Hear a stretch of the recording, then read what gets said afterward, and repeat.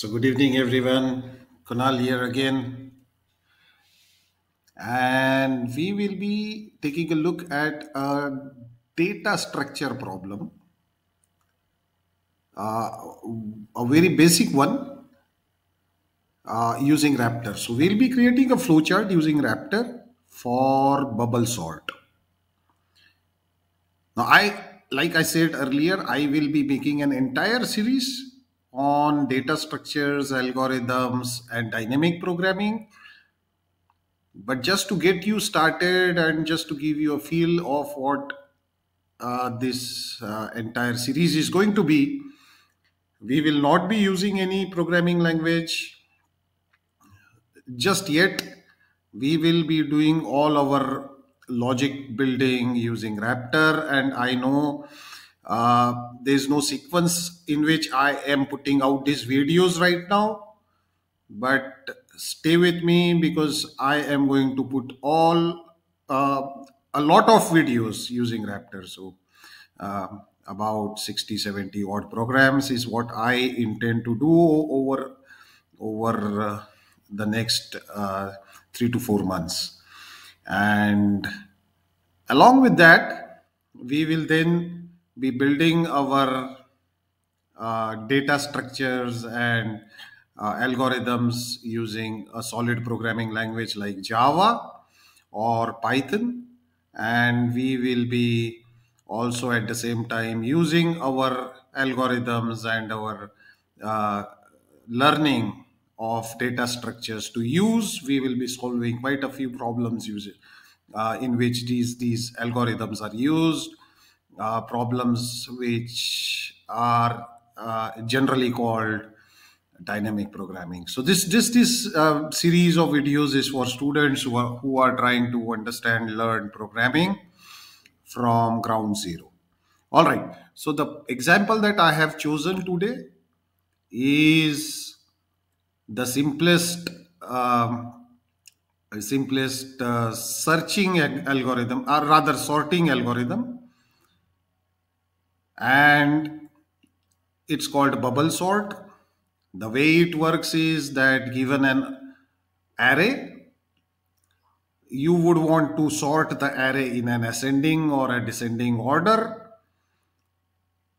And the way we will do that is to use a concept of nested loop, which is basically a loop within a loop. And we will be comparing each element in the array with the rest of the elements on its right hand side, and we'll be building logic and doing a sort of uh, swapping, so to say. So we'll be swapping the two elements if we find that they are not in an ascending position. So for example, if we want to sort our array ascendingly or in an ascending manner, if we come across a condition where uh, the elements are not in an ascending order, we will simply swap them. And we will do that because, as we all know, in bubble sort, we have to essentially uh, we have to uh, take each element in the array and compare it with the rest of the elements. So for doing that, let's first ask the user to input an array. And it's very simple how to input an array. And I will be using Raptor so that we will be just building a flow chart, and we'll be seeing how an array can be uh, gotten from the user, how we can use this array then to sort. All right. So let's begin. I will start with the input box, and I want to, okay, I hadn't saved this file. So let me save it to, let me name it as sort demo. All right. I will begin with asking the user enter the size of the array. Now we need this because we want the user to give us the size. So it can be anything, whatever the user wants. And let's store this value in a variable called n. So we've asked the user to enter the size of the array and we've stored it in a variable called n. From here on, we will be running a loop and asking the user to enter each element of the array individually, and we will be populating the array, and I'll show you how we can do that using Raptor. So yeah, so to begin with, even before we start the loop, we need a variable I. We'll initialize it to 1. Remember, Raptor begins not with 0 but 1. I mean, arrays in Raptor begins with the index set to 1 rather than 0, as you might find in other programming languages.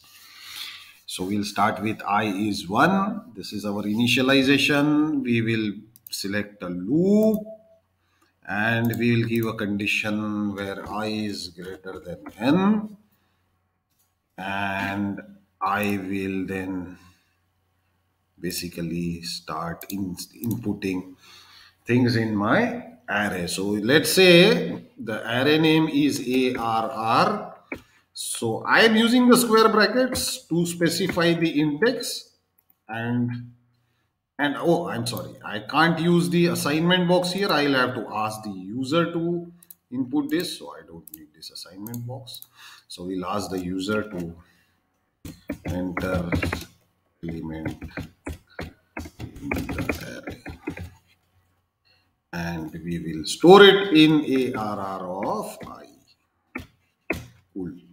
So we have now the user who inputs the elements in this array, and I will need one last step, which is to increment the I plus 1. Cool. So this is how I'll get my array from the user.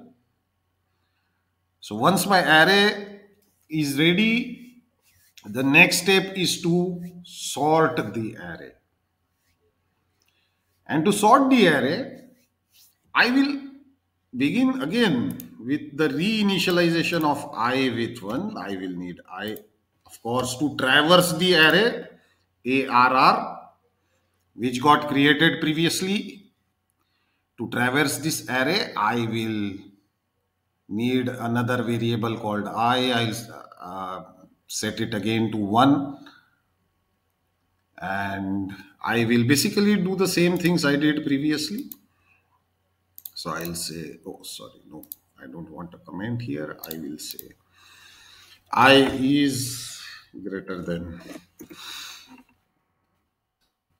n.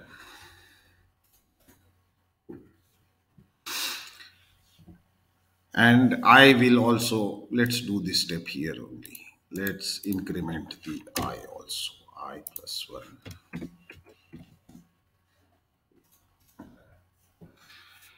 What I basically want to do is, and let me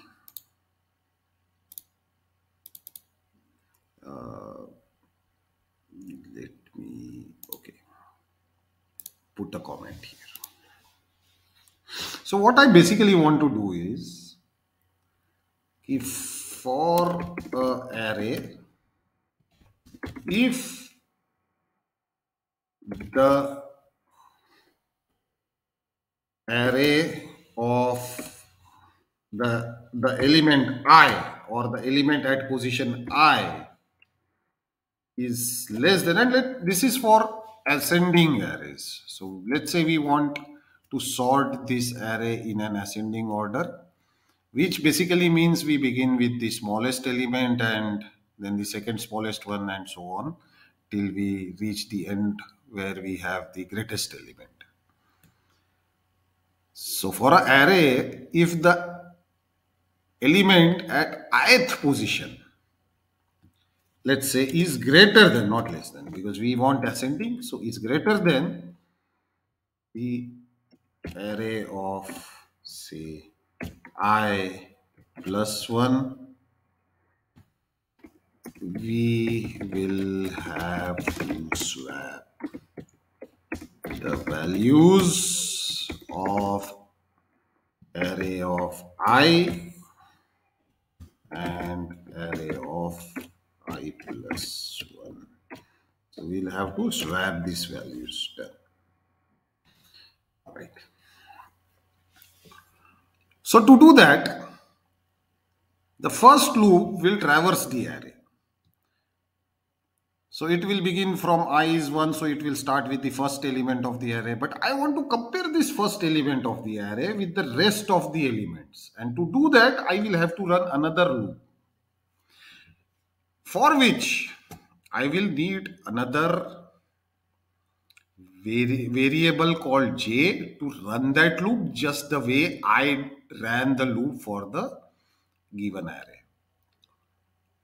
So let's take that j in an assignment box and initialize it to, let's say, 1. So I can put it here or here, doesn't matter.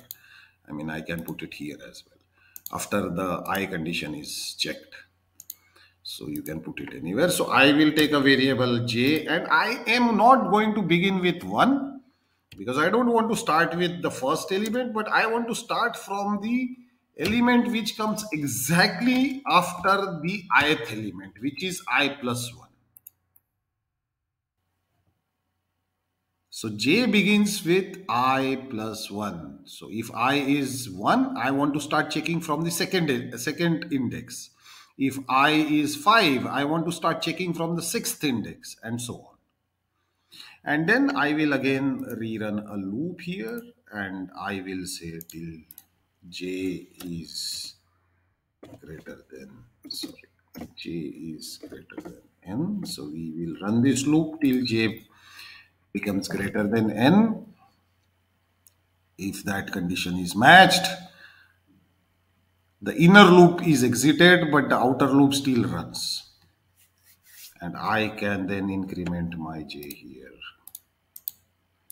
So j is set to j plus 1.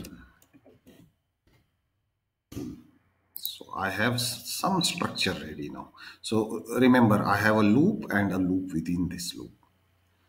And every time j will be reinitialized to I plus 1, whatever the value of I is. And now I just simply have to use a selection. So I will use a selection box here. And I will check if array of ARR of I is greater than ARR of j. If yes, if the left hand element is greater than the right hand element, I want to swap it because it has to be ascending. So I will basically swap using a temp variable. I will set the value of, say, ARR of j, or let's say ARR of I to temp. Then I will set the value of ARR of j to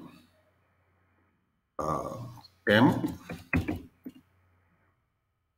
So first, before we do that, ARR of I becomes ARR of j.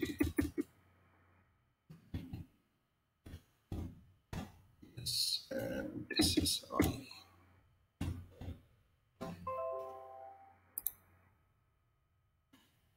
Cool. So where did it go? Yeah. So j is, so we assign the value of array, the value of the ith index to temp, then we assign the jth value of the jth index to I, and finally we will assign the temp value to j. So this is a simple swap, and don't worry if you don't understand how swapping works. I will create another Raptor video to explain that also. Just write to me in the comments if you want to understand anything specifically, we will keep creating this kind of videos. All right. So this is done. And now I will set ARR of J.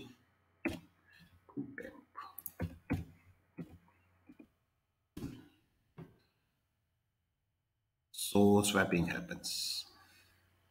And this continues. And that's it, done. We have created a bubble sort, basically written a logic for bubble sort. This is the whole thing. And I can check. So for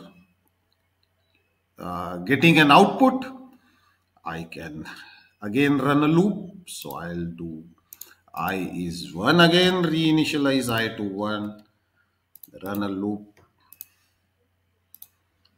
I can give a condition I is greater than n, and we want to see the output of ARR of I. So we see the output here, or I can say value add